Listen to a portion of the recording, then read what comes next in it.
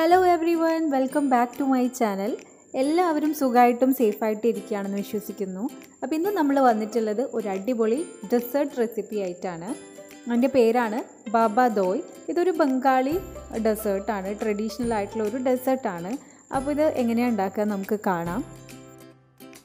അപ്പോൾ ഇതിന് വേണ്ടിയിട്ട് നമുക്ക് വേണ്ടത് പുളിയില്ലാത്ത നല്ല കട്ടിയുള്ള തൈരാണ്. തൈര് ഞാനിവിടെ ഒരു കപ്പ് തൈരാണ് എടുത്തിട്ടുള്ളത്. അത് ഇതുപോലെ ഒരു അരിപ്പയിൽ കുറച്ച് സമയം ഇങ്ങനെ വെക്കുക. അതിനകത്തുള്ള എക്സസ് ആയിട്ടുള്ള വെള്ളം മുഴുവൻ ഊർന്നു വരാൻ വേണ്ടിയിട്ടാണ്. ഇനി നമുക്കൊരൽപ്പം കുങ്കുമപ്പൂവാണ്, അതൊരൽപ്പം പാലിൽ ഒന്ന് സോക്ക് ചെയ്യാനായിട്ട് വെക്കാം. നമ്മുടെ തൈരിനകത്തുള്ള വെള്ളമെല്ലാം വാർത്തെടുത്തിട്ടുണ്ട്. ഇനി ഇത് നമുക്കൊരു മിക്സിംഗ് ബൗളിലോട്ട് മാറ്റാം. അപ്പോൾ തൈരിനകത്ത് ഒട്ടും വെള്ളമില്ലാതെയും അതുപോലെ തന്നെ പുളിയില്ലാത്ത തൈര് എടുക്കാനായിട്ട് ശ്രദ്ധിക്കാം. ഇനി ഇതൊരു വിസ്ക് വെച്ചിട്ടൊന്ന് ബീറ്റ് ചെയ്ത് കൊടുക്കുക. കട്ടയൊക്കെ ഉടച്ച് നന്നായിട്ടൊന്ന് വിസ്ക് ചെയ്തെടുക്കാം.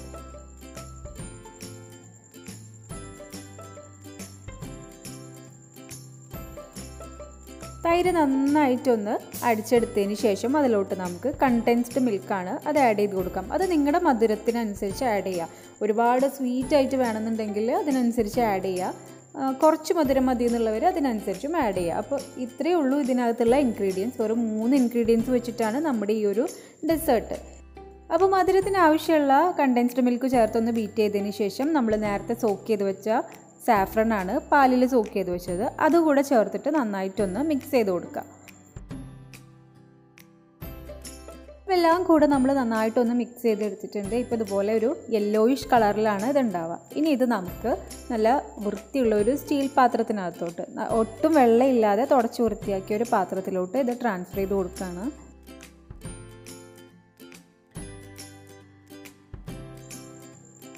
ഇനി നമുക്ക് ഈ ഒരു ബൗള് ഒരു ഫോയിൽ പേപ്പർ വെച്ചിട്ട് നല്ല പോലെ കവർ ചെയ്ത് കൊടുക്കണം.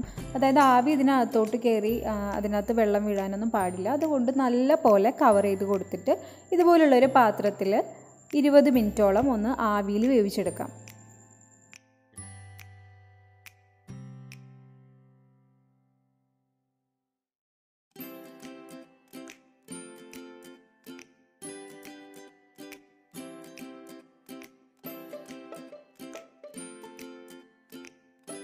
അപ്പോൾ 20 മിനിറ്റ് വേവിച്ചതിന് ശേഷം അത് പുറത്തെടുത്തിട്ട് ഞാൻ 2 മണിക്കൂറോളം ഒന്ന് ചൂടാറിയതിന് ശേഷം 2 മണിക്കൂർ ഫ്രിഡ്ജിൽ വെച്ചിട്ട് ഒന്ന് തണുപ്പിച്ചെടുത്തിട്ടുണ്ട്.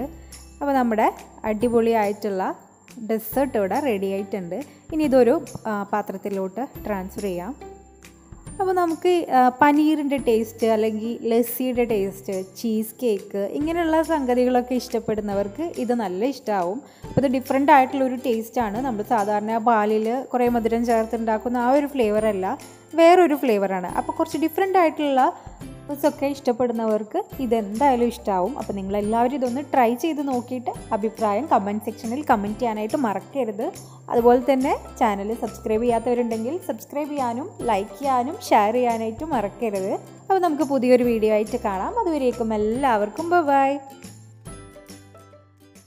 For more updates, subscribe my channel.